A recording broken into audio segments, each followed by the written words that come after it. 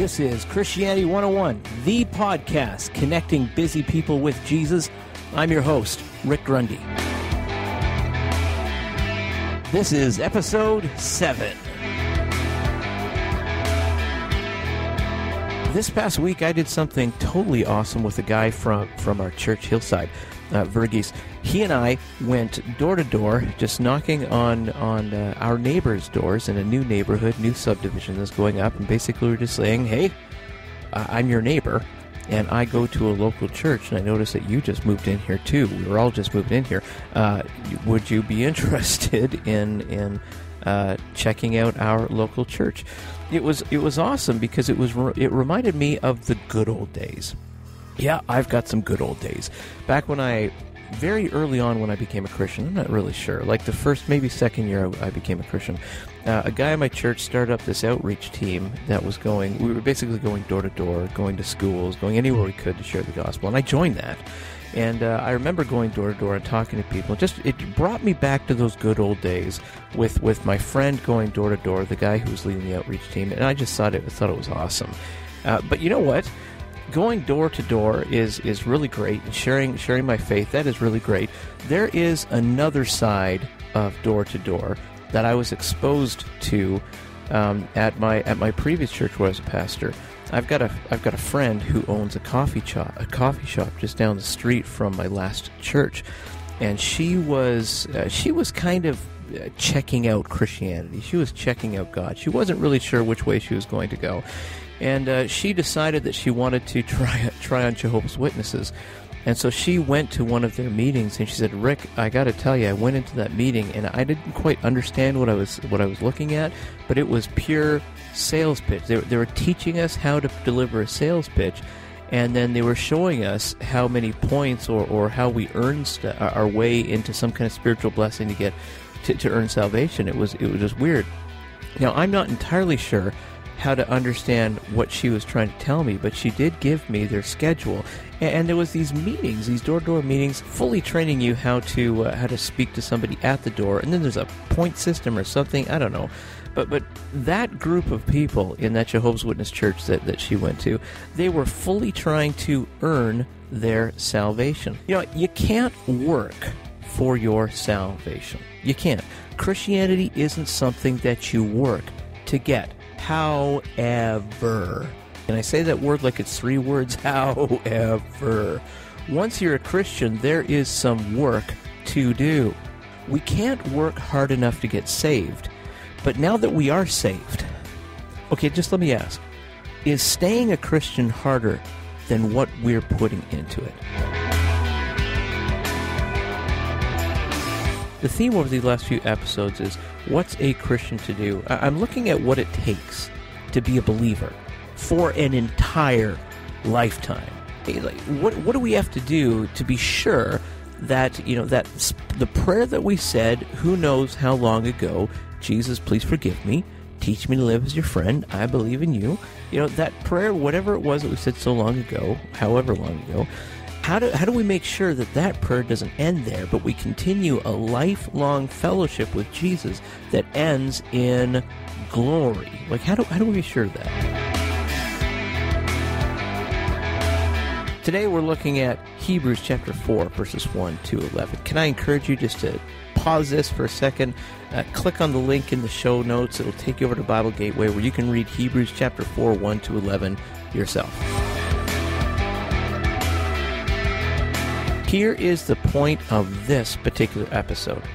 Is Christianity harder than what you're putting into it? First, we've been spending a lot of time on the word if in this sermon of Hebrews. We've been talking about meeting the conditions. We've been discussing the reality that people can choose to walk away from Jesus. So I'd like to look at this a little bit more positively this time. To answer that question, we really need the text to tell us, okay, well, what work is required for being a Christian? So let's get into the text and begin right at verse 1. First, to Christians, reading from chapter 4, verses 1 through 3. Therefore, since the promise of entering his rest still stands, let us be careful that none of you be found to have fallen short of it. For we also have had the good news proclaimed to us, just as they did, but the message that they heard was of no value to them because they didn't share the faith of those who obeyed. Now we who have believed enter that rest, just as God has said, so I declare an oath in my anger, they shall never enter my rest. If Christianity requires something from believers, what is really required? And by the way, that doesn't really make a lot of sense in a certain light, by the way. In a certain light, Hebrews looks contradictory if you read it in a certain light. As a matter of fact, Hebrews was one of the last letters to be included in the New Testament. It didn't even make it into the first round of the New Testament books. James, 3rd John, and Revelation, those were problem books for people. James looked like it was a complete conflict of what it was that Paul was writing. Hebrews 2, nobody knew who the writer of Hebrews was. In Romans, we learn that we can't be good enough, that salvation has to be by grace. We also learn that nothing can separate us from the love of God. So seeing all of these if statements through Hebrews, it seems a little contradictory. In the text, we see another example of a group of people who were in a relationship with God. They were saved. And then God declares that they're no longer saved. Okay, so heads up, the text doesn't use the term saved, of course. It uses the term rest, which is the same thing. To have found God's rest is to have come into salvation. To be denied God's rest is to be denied salvation. So yeah, we really are talking about salvation. We need to take a moment to read a little more closely because it's starting to sound like our salvation hangs in the balance of our ability to live by a set of rules. I once knew a girl in an old youth group that I used to lead, and she was a part of a foster home. She was a really great girl. As a matter of fact, the youth group expanded from 3 kids to 100 kids in just about 2 years because this girl was bringing so many friends to it. It just filled it up really, really quickly. I really appreciated her enthusiasm for youth. But I was brokenhearted by how she was being treated. She was in this foster home, and only for a few months, the couple who had, the family who had brought her into their home was a good couple. They had her for a little while, and then a few months into it, they realized that it was not a good fit because she just simply couldn't live up to some of their standards, some of their expectations. She was pushing past some of the boundaries that they wanted in place. And because she wasn't able to live up to their expectations, they went back to the society where she came from, said, "I'm sorry, this one's not for us. You're going to have to send her away." When she first got to their house, they were all loving and caring and embracing. And then a little bit later, no more loving, no more caring, no more embracing. Well, they still liked her, but no, she is not for us. Send her away. And then she landed in another home. And thankfully, my wife and I became friends with the couple who brought her into their home, and she continued to attend the youth group. And again, she was embraced, and she was loved, and she was accepted. And then she wasn't able to meet the expectations of them too, although they had quite a bit longer experience with her. Still, she reached a point where she kind of ran out of love, so to speak. Is that what we have with God? Are we like foster kids who are granted a relationship as a gift, just to find out that there are a ton of unattainable expectations on the other side? I'm setting it up like this because I know that not everybody agrees with me that you can lose your salvation. I get that. And I'm recognizing that I see some conflicts here, and I see some of the problems that we have with the text. I'm not going to water down this text at all, but I am going to try to bring some clarity to it. Today I want all of us believers to be absolutely certain we know that we are connected with God. Or, if there's a problem, I want us to know what we can do about it to fix it in a hurry. So there's 2 questions that I want to give to you believers to bring clarity to this passage and to your connection with Jesus. Here's the first question. Does your belief affect your heart? Does your belief affect your heart? Really, really strange question, but look at the verse here. It says, fallen short. We've seen this last week. the pastor who's writing Hebrews here, he's referencing the Jews in the Old Testament to show his congregation what went wrong. And here's the picture being painted. Israel was in relationship with God, which means they were saved. Okay? They were heading for God's rest. Had they stayed connected with him, they would have completely come into the promised land. They were in relationship with God. But Israel was rejected and no longer saved. They were no longer invited into God's rest. What happened? The pastor loves his church. The pastor of Hebrews, he loves his church. And he wants to be very, very clear. Exactly how did Israel fall short? Well, here are two telling parts of the story here. The verse says, one of the verses says, the message they heard was of no value to them. And here's another verse, they did not share the faith. The first generation of freed Israelites didn't value their relationship with God. Can you imagine it? When thinking about their connection with God, when thinking about their relationship with God, it was of no value to them. The first generation of freed Israelites were not doing what the other believers who did value their relationship with God were doing. Other believers who were accepted, they valued God and stayed in the relationship with him. So listen, to make it really, really clear, I'm not watering it down. I'm trying to make it really clear so that we can see the application here. Their belief never touched their heart. Here's the big idea here. The relationship was never healthy. I had a music leader once in an old church that I used to lead, and I remember one board meeting, he came into church and he swore at me. And I remember that the relationship could never get healthy with that guy because he had a predisposition to not like me. And I kind of got it. He didn't want me. He wanted his former senior pastor. I get that.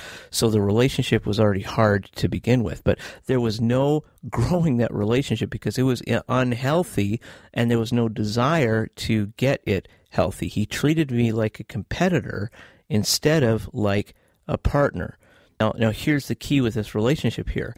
The relationship with the Old Testament Israel was never healthy. People can be in a relationship with God, but that relationship can be and can become unhealthy.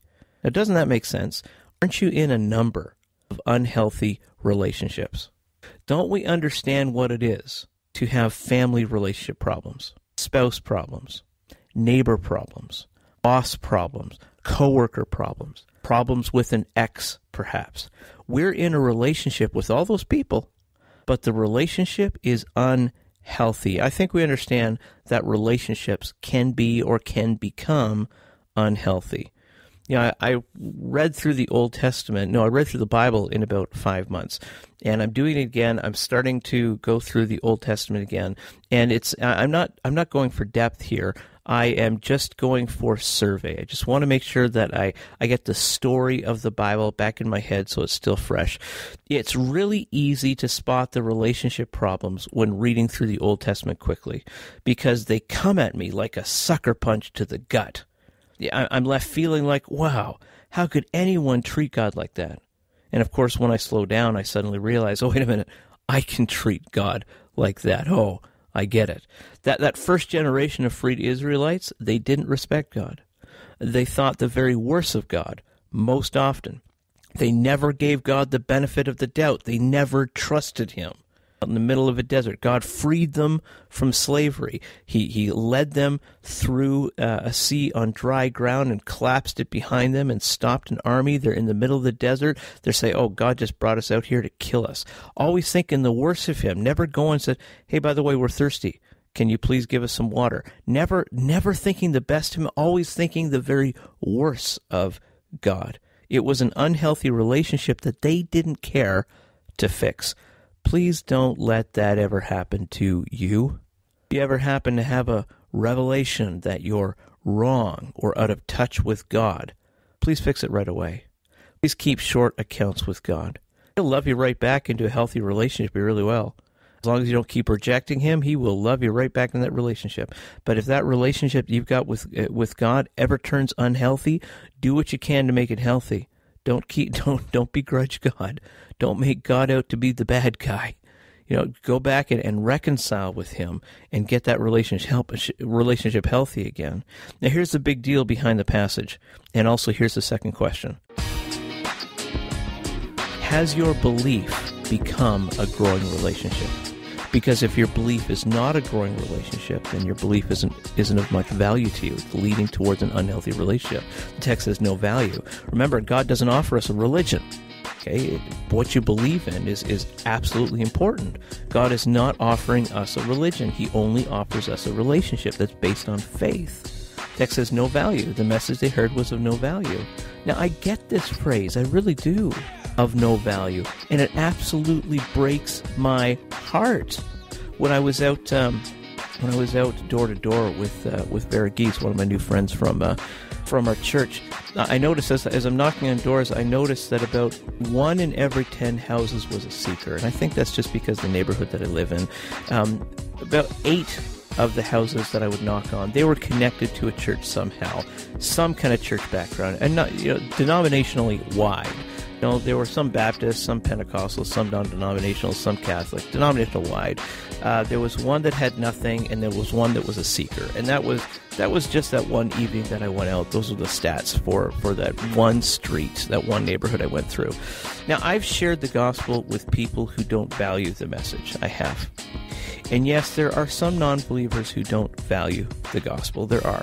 But mostly, the responses I get that qualify as not valuing the message are from people who have some kind of churchy background. So 8 of the 10 houses that we knocked on that had some kind of churchy background, that's where most of the negativity was coming from. People without a church background, they have no idea if they value the message or not because they're not familiar with the message.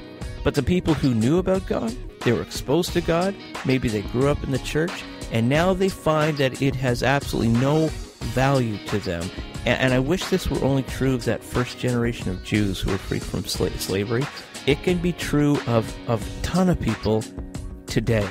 When people don't value Jesus, there is either an unhealthy relationship or there's no relationship. We are in a relationship with Jesus because of our faith. We stay in a relationship with Jesus because we keep valuing him. So here's the danger the pastor's warning about. When Jesus is undervalued, when something else is valued above Jesus, we are in danger of walking away from him. But when we continue to value Jesus, when we continue to assess our core values and keep Jesus at the center, then there is no danger.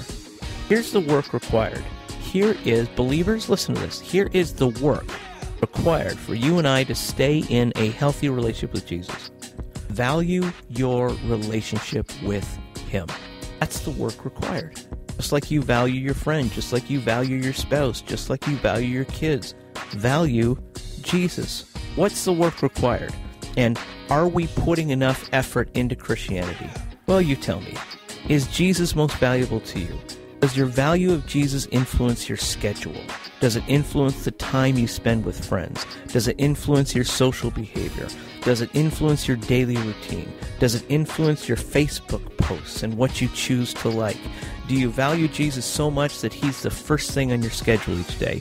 Do you value him so much that you're very quick to talk about him with others? You can be absolutely confident that you're doing the work required as a believer when you treat Jesus like he's your best friend, your Lord, your most prized possession. Which means when you ask Jesus, how can I grow my friendship with you? Or how can I serve you better? You can absolutely know the answer to that. If you in any way are putting something ahead of Jesus or allowing yourself to be influenced by something not biblical, then you know what you need to do about it. So the application is this. Treat Jesus like he's your best friend and Lord. I mean, Jesus says it best in Luke 10:27. Love the Lord your God with all your heart, with all your soul, with all your strength, with all your mind. How do you know that you're on track? You love him and you keep it relational with him. So let me ask you, how you doing? Is Christianity harder than what you're putting into it? Are you putting the work of relationship building into it? Are you valuing him so much that he's your first relationship? Okay, so clearly this isn't rocket science. I'm keeping it I'm not even going basic here. I'm just keeping it clear. Not rocket science. The text has just become clear. I didn't water it down. I brought clarity to it. It's a simple matter of relationship, as it always is, just like in the whole rest of the New Testament. So that was for believers. This part is for you if you still have not decided to choose Jesus. So I'm going to call you a seeker. I'm sorry if you're offended by that. Just a word that tends to be used for people who are maybe you looking around saying, okay, maybe I might be interested in Jesus, and what's the deal about? So here we go. This is for you. Chapter 4, starting at verse 7, God again set a certain day, calling it today. Love that phrase. I'll tell you why in a moment. This he did when a long time later he spoke through David, as in the past I recorded. Today, hear his voice. Don't harden your hearts. For anyone who enters God's rest, talking about salvation here, also rest from their work, just as God did from his. Let us therefore make every effort to enter that rest, so that no one will perish by following the example of disobedience. Listen, that is a mouthful. There is a ton of information there, and there's lots of stuff you need context for, so I'm just going to bring a little bit of clarity here. I like that word today because we use it. I mean, we don't use the word today. We use a different word, but it's a modern-day proverb. Don't put off till tomorrow what you can do today. That's what this is saying. The pastor of Hebrews is asking us not to procrastinate. Jesus is real.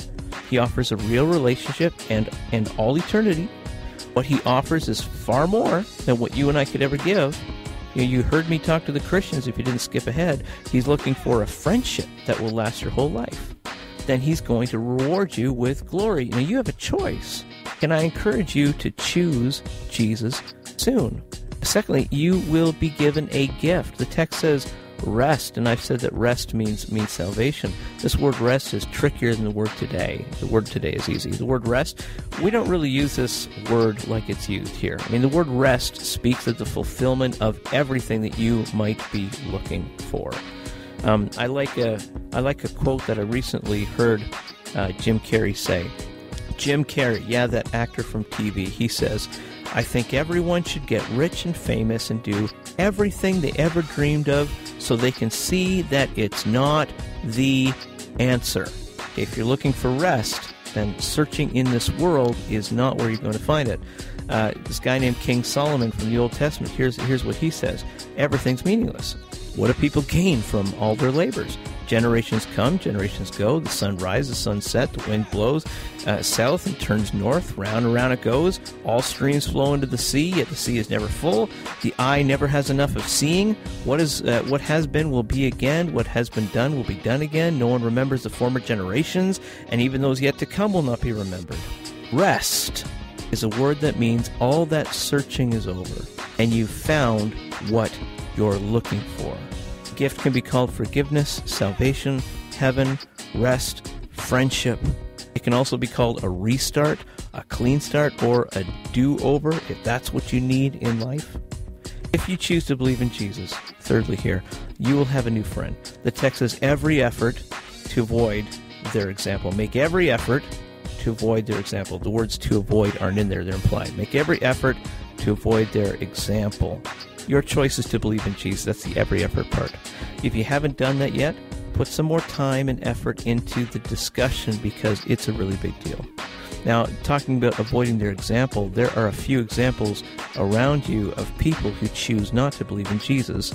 Reject those examples. They're not getting any better. They're not going to get any better. Reject those examples. When you choose Jesus, he calls you a child of God and a friend.